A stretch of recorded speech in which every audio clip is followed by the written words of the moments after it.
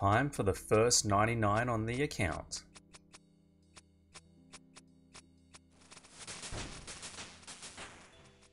Okay, fine, I didn't just stand in Wintertot and fletch to a 99. I don't know how you saw through that. But we are definitely still getting our first 99 today, so let's go. And that is our 400th complete game of Wintertot. We are going to have a lot of loot by the end of this. To get us all in the mood, I'd love to know, what was your first 99 in old school RuneScape? Or, if you haven't got it yet, what are you currently working towards as your first 99? Let me know in the comments below. We're on the home stretch now. I want you all to count it down with me. 3. 500 games. 2. 1. Woohoo! First 99 on the brand new Ironman account. Let's go! That is progress at its finest. Given the time of night, it's a bit quiet here at Wintertot, but let's see if the public chat's feeling friendly. Hey, there we go. That's all we needed. A little bit of acknowledgement to make us feel better about ourselves. I am so glad to be done with this place. I am absolutely sick of it. I hate it. Hate it. If you want to celebrate the first 99 on this account, then a like on this video would be amazing. It really helps me out. It's only just the beginning, so if you want to follow along for the rest of the journey, feel free to subscribe as well. Let's keep going. So these are the stats that we ended up with. The bare minimums we were looking for was at least 30 construction so that we could set a house in Relica for future ease of access. 46 fletching, sorry, is helpful for if you want to do tick manipulation with teak logs and a knife, but I don't think I'll be doing that. But so any fletching levels was just a nice bonus for me. I think I went up to 60 in the end because that was one of the last quest requirements, and 59 is useful as well for the myth grapple. And of course, woodcutting, as much as we can get. 60 gets us in the woodcutting guild, and I think 60 as well before we open any crates to get magic logs from the crates. And fire making, obviously, 99, because that's what we were going for. Okay, now major spoiler warning, warning. I opened all the crates in a separate video just to save time here because it would have taken a bit of a while. We got incredibly lucky. We'll have a look at the loot now in summary, but if you want to actually see the opening live and my reactions and that, then feel free to jump over to the video linked in the card now, or you can go watch it after this. Okay, without further ado, you have been warned. Let's have a look at the loot we got. Bam! Look at that. 2 dragon axes. 2 tomes of fire. It's absolutely insane. I'll actually show you the collection log. So this is what we got from our 603 kills.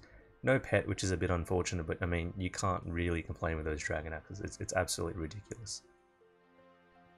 In terms of combat achievements, if I just quickly go into here, basically the same as what we were last episode. I think I didn't end up, we couldn't do mummy because we don't have herblore. Cozy, we don't have the warm clothes, and white fletch, I was too lazy to do it. But yeah, so this is basically the loot we got. Now, because we went all the way to 99, we have plenty of resources to keep going with whatever we want to do in the future. So I'm not going to go too in depth into everything that's here. I might put a list in the description of some of the like minimum goals we would have been going for if we had stopped before 99 fire making that we wanted to hit. Oh, and sorry, that's the cash stack as well before I forget. But I guess just some highlights, like we got a massive amount of magic logs here, 180, that'll be great. We got 5 magic siege, which is awesome. And I think we got a couple of rain, yeah, we got 4 rainars in here as well. I think it helped because we actually got 3 warm gloves very early on.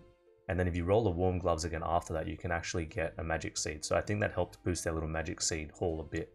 And we got, you know, a decent amount of starting herbs in that here. So yeah, so that's basically the goods. And we can finally leave this godforsaken place and move on to something else. So we're going to take a break from the massive ceiling grinds and pump out a bit of, I think, questing, you know, a little bit of achievement diaries, just odd jobs here and there. Before we do, I thought I'd throw in this clip. This happened while I was towards the end of my fire making grind, and we picked up a random event for the beekeeper, which actually gave us another collection log slot. So that's, I think, our 3rd slot now, which is pretty awesome. Anyway, on with the show. Alright, let's get far away from Zeah for now. We're gonna grab our 6 onions and 2 woad leaves that we had picked up from previously, pop a player-owned teleport tab to go to Rimington and grab ourselves 10 clay and 4 copper while we're here. Then we're gonna swing by Draenor Village, get those dyes I just mentioned, grab 10 chronicle cards, then pop into the bank and we're going to grab ourselves a pie dish, bucket, 3 pots of flour, 3 red berries and our stew, and make our way back over to Port Sarim.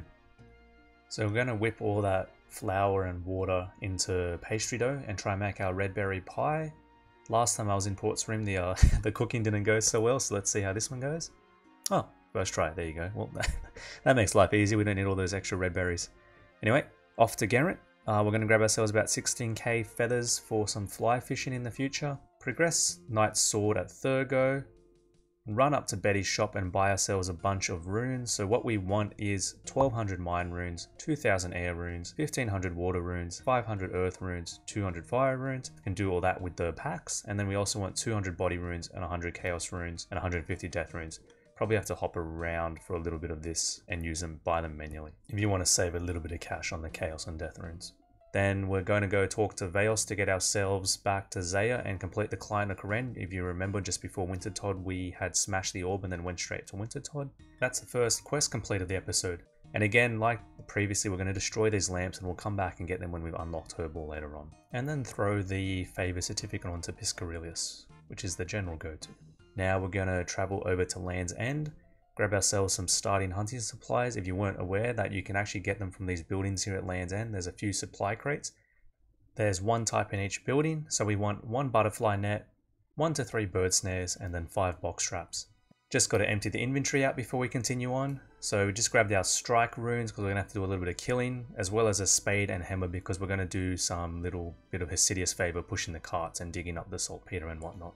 But before we do that, we'll quickly start Queen of Thieves and we're just going to progress it part way through. We don't want to go all the way to the main Kuran castle for that last bit of the quest, just waste of time for now. So we'll progress it as far as we can and then head down to Hesidious, kill a giant rat to get the rat bone for the bone collecting quest and its meat as well for Druidic Ritual. Talk to the estate agent so that we can move our house here in the future. Buy 4 compost packs from Varna. And now we need to go dig up a total of 300 saltpeter. So we already had 180 in the bank here from Wintertodt, so we just got to dig up the other 120. And then we will be able to proceed with our Hesidious favour. I'm an idiot. I was too busy watching Gillenor Games finale and I went around the north side, which was silly because there's so many monsters in that temple. Speaking of Gillenor Games, that's got to be some of the best content on RuneScape on YouTube at the moment. It's just, what a ripper of a show. Out of curiosity, let me know, what was your favourite part if you did watch it? And if you haven't watched it, definitely go check out OSRS on YouTube. It's a wonderful, wonderful series. Some of the best content out there. Anyway, back to business. So we're going to dig up the rest of the saltpeter that we need. Now push some plows. These things take ages. We only need 5%, but it takes an absolute eternity.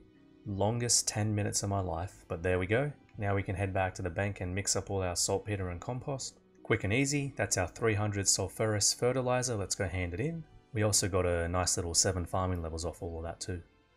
And 35% Hesidious favour, just like that, so that's another little milestone checked off. We can stop there because doing the Depths of Despair quest will give us another certificate for 10% more favour, which will then get us to 45% to do the mess hall favour method or cooking training as well. Time for another brief skilling intermission, we're just going to steal some fruit from these stalls. You can run back and forth like I'm doing here to speed it up a bit. Most of the time you'll end up having to stand still anyway because we're an early Ironman with no stamina potions. You can eat the papaya fruits that are a bit more run energy, but apart from that you can't do much. We also want to save up every single strange fruit because like I said we don't have any stamina, that's sort of our future run restoration for the time being. And we also want to save all the Golova Nova fruits because they can be turned into botanical pies which give +4 herbal, which is obviously an incredibly useful thing for an Ironman. We'll hang on to a couple of Django berries as well for future quests such as Watchtower or Fairy Tale Part 1. So I am curious, when I do these episodes where we're doing a bit of power questing and multitasking, do you like to see every single step how I've kind of shown it? I think it's useful because it's acts as a bit of a guide to anyone else that wants to follow along or just see what the early game is like, and there's so many small little activities happening, but I guess for some it might drag on. Let me know, I'm curious what you think. I personally just think it's a lot more helpful and useful to see rather than I show up after half an hour of gathering items and you have no idea where it all came from in the bank and then I'm just progressing quests with items that you never saw me get. It kind of defeats the whole purpose of building an Ironman from scratch and documenting my whole journey if I'm cutting that stuff out, but I try to keep it as brief and sharp as possible. On that note, I'm really happy with how things are going so far, especially since I'm not a full-time creator or anything, so I have a real life to tend to. We've already smashed out a 99, that took a lot of time this week, and we've made a lot of progress with multiple quests and little achievement diary tasks. So while I knock out this thieving grind, you can catch up with the progress so far with the video on screen, or if you're already up to date, drop a sub and be ready to follow along with the next episode when it comes out. Have a good one guys, see ya!